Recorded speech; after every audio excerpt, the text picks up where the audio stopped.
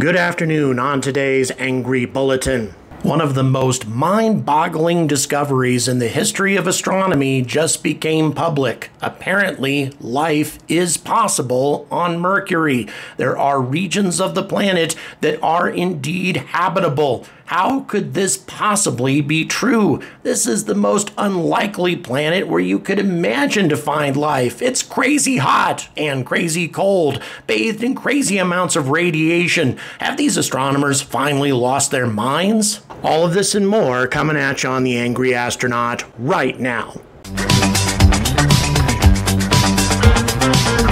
Good afternoon once again. Welcome to the Angry Astronaut here in a hotel room in Denver, just outside of the airport, waiting for my flight back to Great Britain. However, it seems that I will be coming back in about 3.5 weeks, hopefully to cover the launch of Vulcan Centaur. If that's something you guys would like to support, all the details are in the description on how to back me on Patreon, PayPal, or any other way that you guys would like to support that particular endeavor. Okay, let's move on to other topics, or rather, probably one of the most shocking things that I have heard in the field of astronomy for quite some time. Yeah, that even includes things about aliens. The whole notion that there might be life on Mercury. Now, this is an astonishing revelation, and it runs completely contrary to common sense. Mercury is absolutely bathed with solar radiation. It's insanely hot.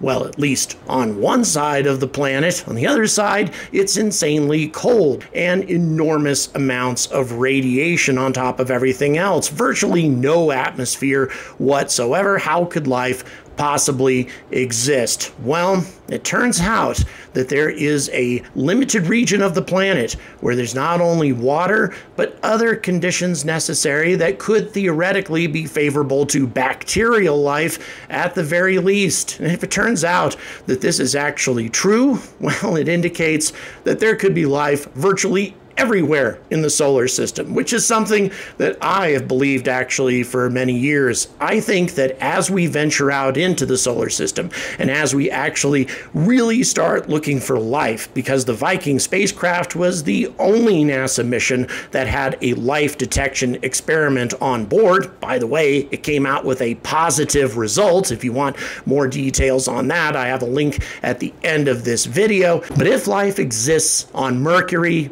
it could exist anywhere, and I think we are going to find that life is as universal a thing as gravity.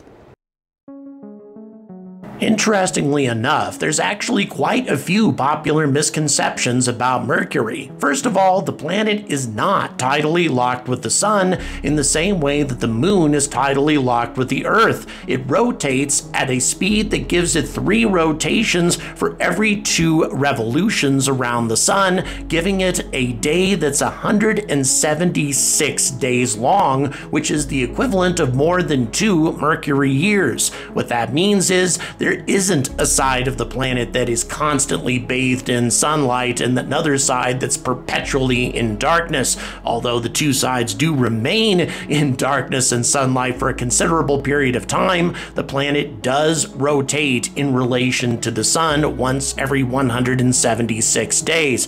That means that every part of the planet is subjected to the searing heat of the sun along with freezing cold. That is to say, except the poles, because Mercury has virtually no axial tilt, which means that the poles remain almost perpetually in shadow. The sun is barely visible at the poles, which means that there are cratered regions of both the North and South Pole that are always in shadow, and therefore safe havens for water ice, just like the moon. And by the way, what you're watching right now is a combination of an animation and actual photographs from the NASA Messenger mission, which orbited Mercury from 2011 until 2015 and was actually responsible for finding that water ice at Mercury's poles. Oh yeah, and a hell of a lot of other things as well. Now, some of the discoveries are pretty obvious things we've known for quite some time. For one thing, Mercury is the smallest planet in the solar system. Well, that is to say, after we removed Pluto from being being a planet, which I still very much resent, but nevertheless, we don't have to talk about that. It's approximately 4,876 kilometers in diameter, making it about as wide as the continental United States and only slightly bigger than Earth's moon. Mercury is also a very fast planet in terms of its orbit, hurtling along at about 47 kilometers per second, orbiting the Earth every 88 days, faster than any other planet in the solar system. And also the orbit is extremely elliptical. It gets as close as 47 million kilometers to the sun, but as far away as 70 million kilometers from the sun. Very big variations in its orbit, so a very strange planet in many respects. Another popular misconception: Mercury is not the hottest planet in the solar system. Venus is actually hotter because of its thick insulating CO2 atmosphere. If you need an example of a runaway greenhouse effect, Venus is definitely it. Runaway CO2 creates tremendous amounts of heat, so much heat in fact that even though Mercury is millions of kilometers closer to the sun, it's not actually hotter than Venus. Also, in sharp contrast to all scientific expectations, Mercury has a magnetic field and an active metallic core. Its core is actually substantially larger than Earth's metallic core, at least in relation to the planet. It's 3,600 to 3,800 kilometers wide, which is about 75% of the planet's diameter. To put things into perspective, Mercury's outer crust is only about 500 to 600 kilometers thick, and you get right into the core after that, and we have no idea as to why that's the case. The core has much more iron in it than any other planet in the solar system. Now, unsurprisingly, Mercury does have the thinnest atmosphere of any planet in the solar system. Actually, it's called an exosphere, doesn't really qualify as an atmosphere, and it's comprised of oxygen, sodium, hydrogen, helium, and potassium. However, there's another very strange thing about Mercury. It actually has streams of particles sloughing off its surface, much like a comet. Now, again, we have no idea as to why this happens, but we do have some theories. We believe that the sodium in Mercury's exosphere glows as a result of being excited by light from the sun. Sunlight also frees these molecules from Mercury's surface and pushes them away into space. But once again, we're not entirely certain that that's the case. But now it's time to get ready for one of the weirdest discoveries that I have ever seen, and the best place to look for an Earth parallel for what this discovery is, we have to go to the Zagros Mountains of Iran, where we will find something called a salt glacier.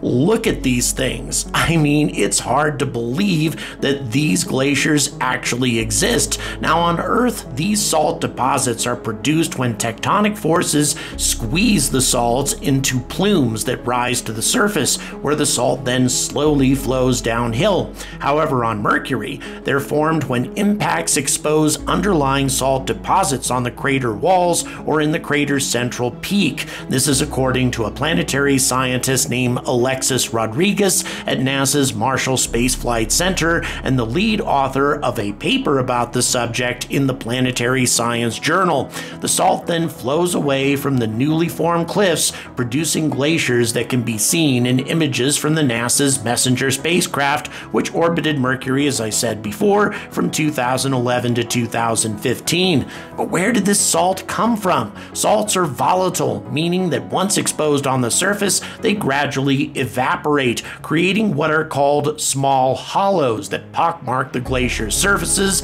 And by the way, we've seen evidence of these hollows on Mercury as well. Scientists had long thought that super hot and relatively low gravity Mercury had lost all of its volatiles into space very early in its history. However, the presence of these salt glaciers proves this theory wrong. The answer, according to Rodriguez, is still being looked into, but one strong possibility is that some of primordial Mercury's volatiles escaping from its interior got trapped in what's called a mega-regolith, a layer of broken rock created by repeated impacts from meteorites. When the mega-regolith got capped by a layer of fine-grained material, it effectively sealed them in. And then later on, some major cataclysm, perhaps volcanism for example, broke the cap and released those gases all at once. So according to Rodriguez, you have a gradual process of accumulation, then a very sudden release. So with these discoveries comes a new habitable zone. Close to the core, but not too close, you have the potential for enough heat to turn the ices of Mercury into liquid water. And this is combined with these incredibly prevalent salt deposits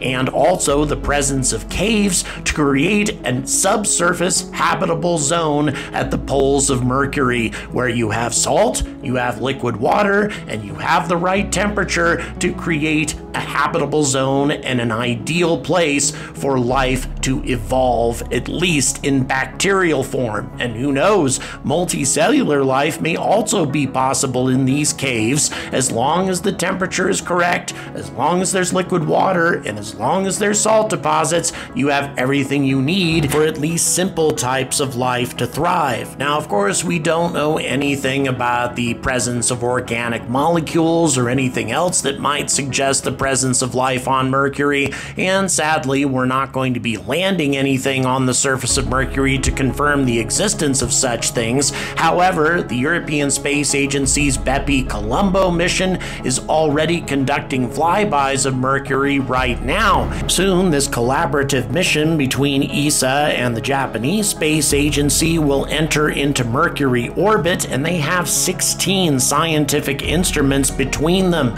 Some of these instruments are spectrometers designed to detect composition. Now, this may not be able to pick up all of the evidence that we would require, but nevertheless, it may give us a little bit more information as to the chemical composition of Mercury's regolith, and perhaps it might pick up some telltale evidence of the types of chemicals that we associate with life. Although this is sort of an outside chance, you usually have to have a surface probe to pick up that kind of evidence, but nevertheless, it's an exciting prospect, and it also presents an interesting new development in the search for life in the solar system. We need to stop looking at habitable zones in terms of the distance from the sun, but rather in the depth beneath the planet in question as well, as we have found in the moons of Jupiter and Saturn, as also have been found in asteroids such as Eris, or dwarf planets as we call them now.